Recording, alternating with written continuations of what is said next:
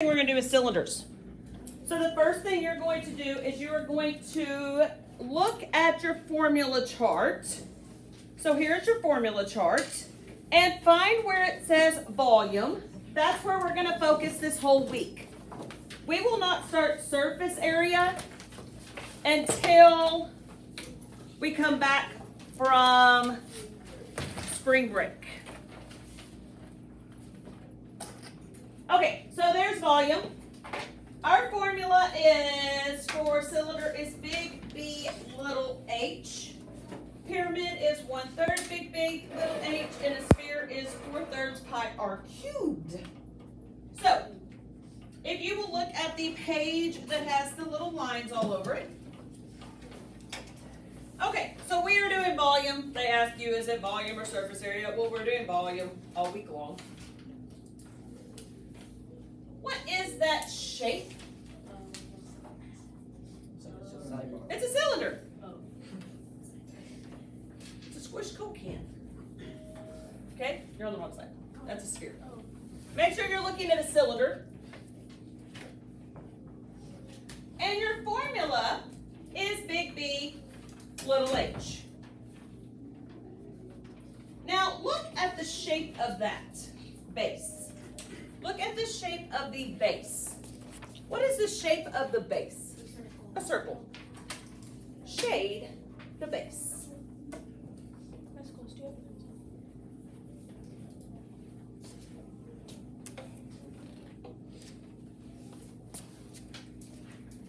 So that is a circle, and we shaded it. Now, so big B is the area of the base. So go back to your formula chart, and where it says area, put a big B. Like put a big B beside area. So anytime you see big B, you're going to go to area. And of course, you know I have a fun little saying, and you won't forget that because it'll be stuck in your head shortly.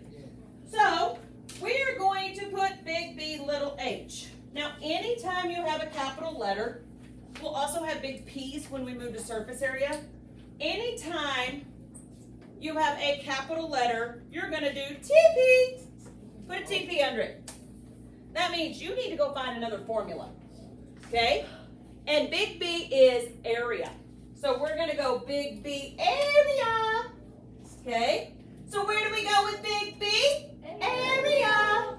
Okay, you're going to draw the shape of the base underneath your TP every time. And this will make you not miss this. You told me that the shape was a circle. So draw a circle underneath our TP. Now, put your finger on area on your formula chart and go to circle. Go across. And what is your formula? Equals pi r2 r squared. Pi r squared. Now, volume, they're all going to be circles. When we move to surface area, you'll have bases that are triangles and rectangles. So that will change, but with volume, it's always going to be a circle. And then bring down your height. So we now need to do our radius, because in 8th grade, you always use your radius. You will never use your diameter. What is your radius? 5.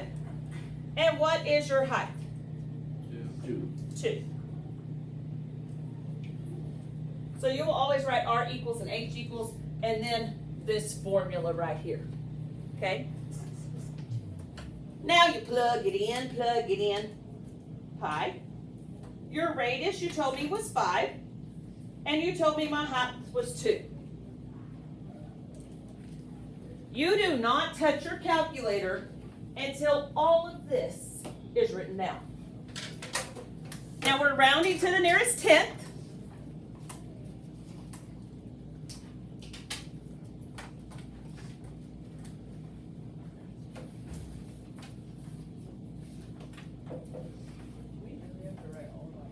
Yes, sir, you do. Yes, not the blanks on the side, but the left-hand side you sure do. And what did you get as your answer? Perfect. Now we're going to skip this blank part since it's the same shape. And I'm going to show you what I expect from every cylinder for volume. Writing it down. Okay. So the first thing, we're looking for volume. I expect the formula. What is your formula that says on your formula chart? Big B, little h, TP. Where do you go with big B? Area. What is the shape of my base? A circle, so that goes underneath your TP. So in that circle, you put your formula for area of a circle, which is pi r squared times height. Then I expect you to write your radius equals and your height equals. This is what you have to do with every single problem. What is your radius? I see a 10. Good. That's what they like to put on the STAR test. We never use the diameter. Do you know the diameter goes from one side of the circle to the other? Radius is half it. So you must divide it by 2. So my radius is 5. They will put a diameter on there to get you. And it would have got some of you. What is my height? 15. Now I can go plug it into my formula. So everything I just wrote right there must be written for every single problem.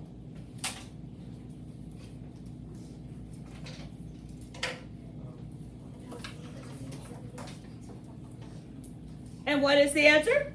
1,178.1. Perfect. That's how you work a cylinder.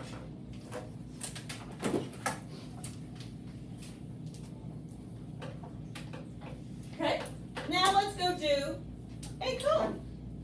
We're filling the blanks on this one since it's new.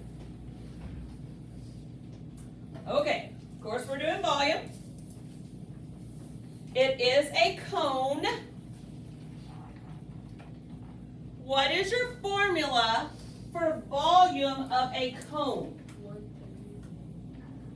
1/3 big B little h. What is the shape of my base? A circle.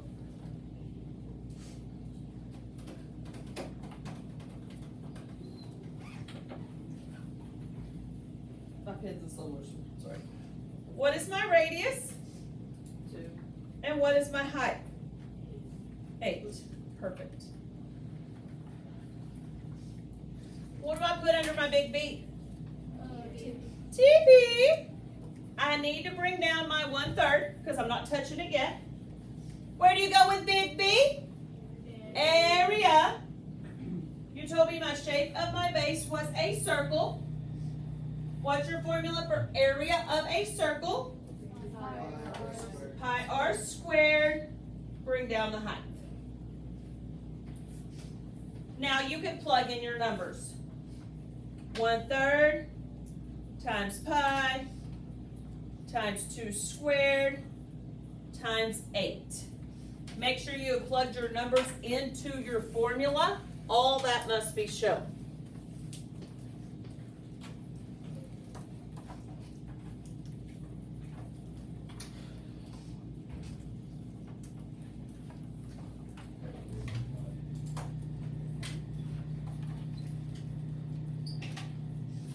And what did you get? 33.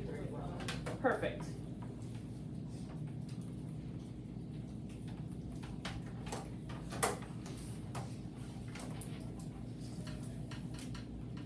Okay, we're going to ignore this. We're going to write our formula.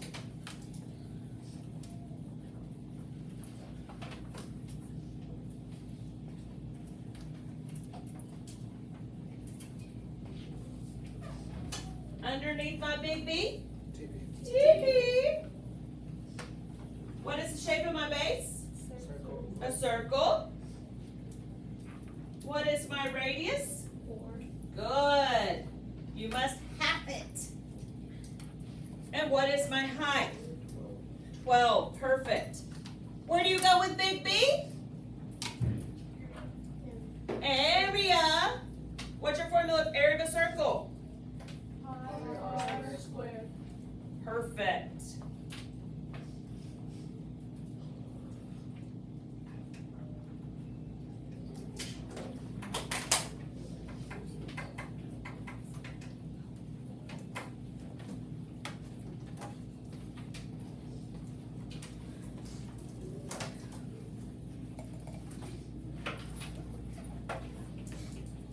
what did we get?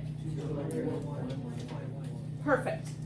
Now, just so you know and understand the formula, if I had two figures, one was a cylinder and one was a cone, and they have the same radius and the same height, this one would be a third. The cone would be a third of the cylinder. It would take 3 of these cones to fill up that cylinder. That's where the formula comes from. Okay? And you are going to have an exemplar on Wednesday that is like that. You're finding both answers. Okay? So just so you know that, a cone is 1/3 the cylinder. Now the easiest of volume is your sphere. But there is one thing that is tricky that will get you if you're not careful. Now, so we're doing volume. A sphere is a basketball. It's a globe. My eraser will not focus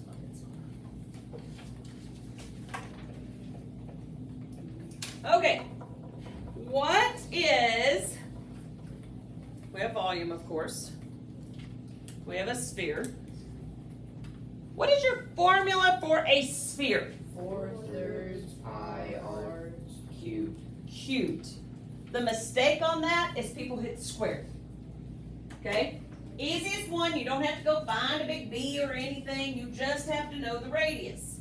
What is my radius? 2. So I just have to go over here and I just literally have to plug in my 2 and I need to cube it. Now remember, to cube something, you hit the caret top and then you'll hit 3. Okay? So hit alpha y equal 4/3. Just be careful because that's the get you.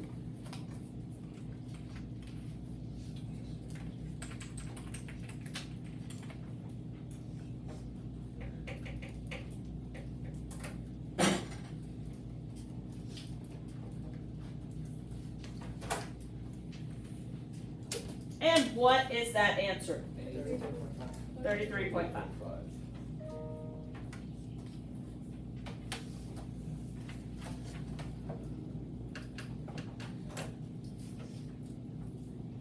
Okay.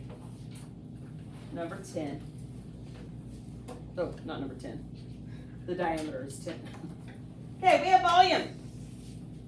We don't need to do that. We just did that on the other one. What shape is it? What's your formula? 4/3 pi r cubed.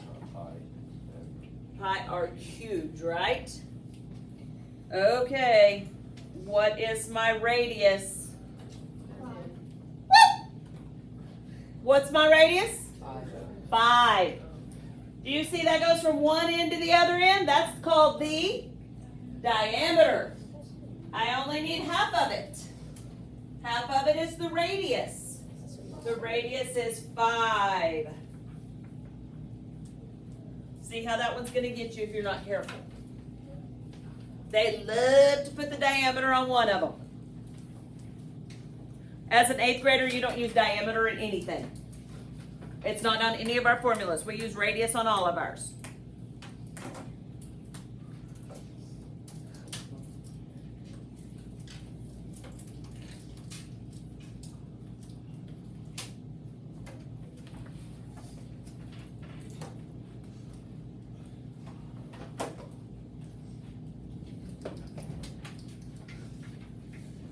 And what did we get? 5/11.6.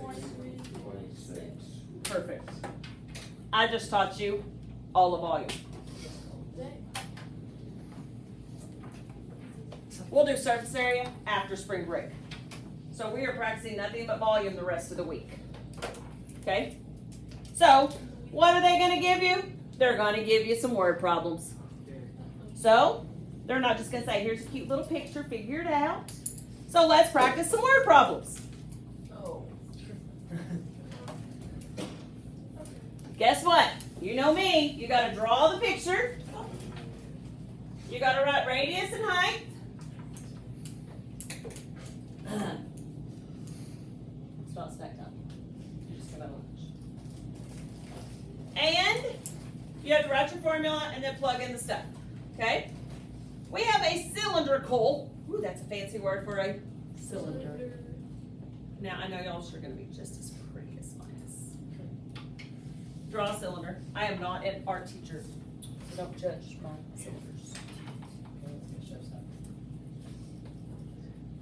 We have a giant ocean tank at the New England Aquarium in Boston. It is 24 feet deep and has a radius of 18.8 feet. So when it says deep, that's your height. So I need to see a picture. I need to see a height. Now I need to see a formula. What's your formula? Ooh, it's a cylinder. Okay, big B, little h, TV. Where do you go with big B? Area. What's the shape of the base? A circle. What's your formula for area of a circle?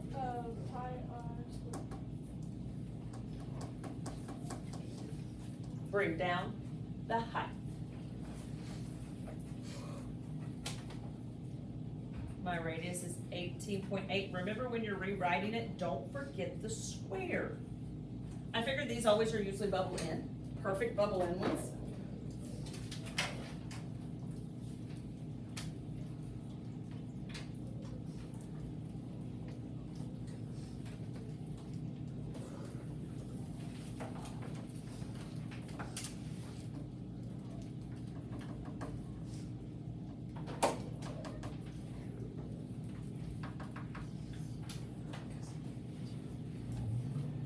And these answers are huge.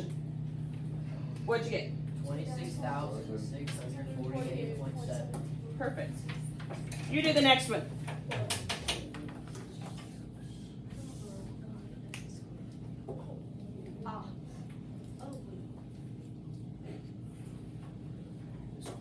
Do you use the high school, like, what's the hardest type of math? So, like, calculus, Calculus and trig. And physics. trigonometry. What is it?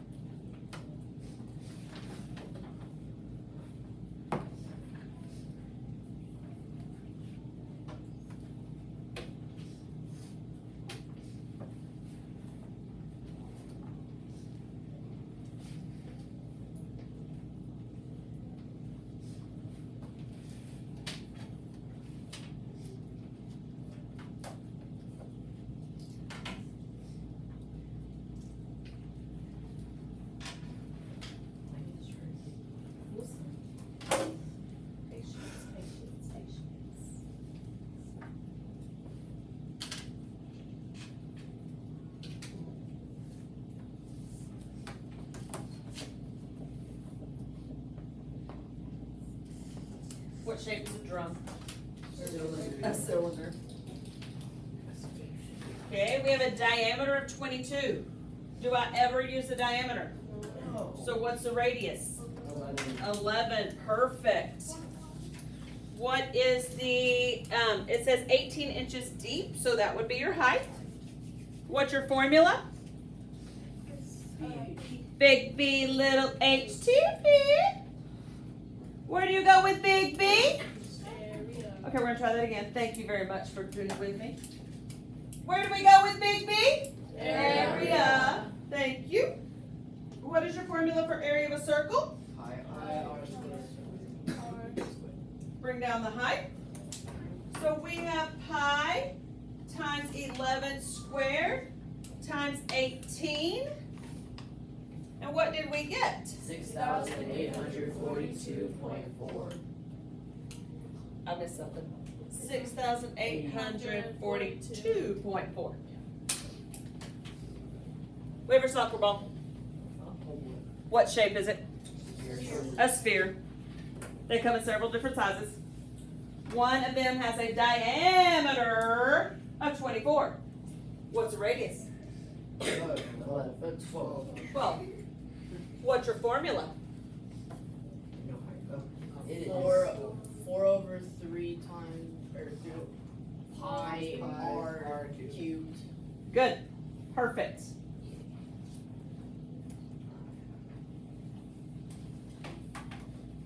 And you never have to memorize those. You will always have a formula chart.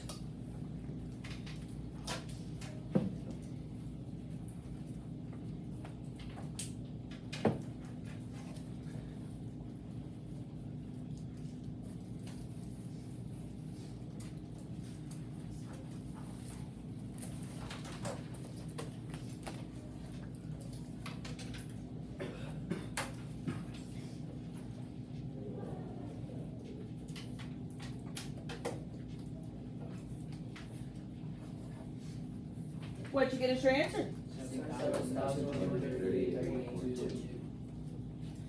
Hold on, my pen decided to go to sleep.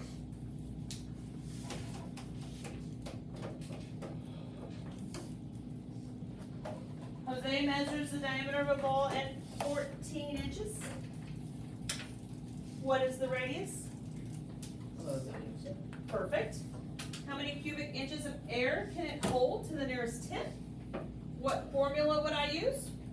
4/3 times pi, 4/3 times pi on Cube, not squared. That's where we have to be careful. I told you, that's the easy mistake, 'cause you're so used to doing that squared.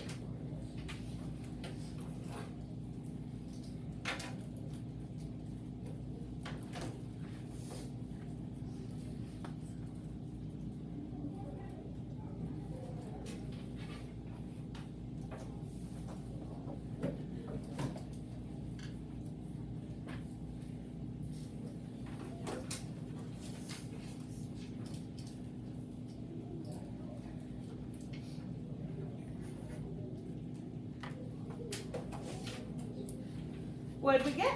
1,136.8. Perfect. You do the last one.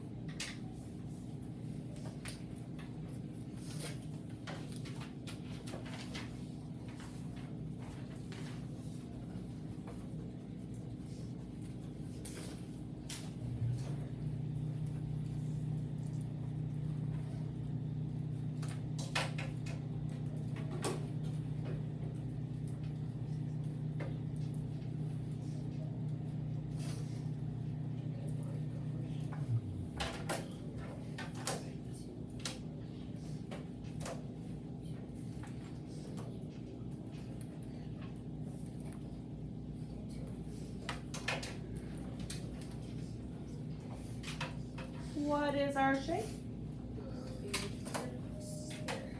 It has a radius. Ooh, that's a big one. 4/3 pi r cubed.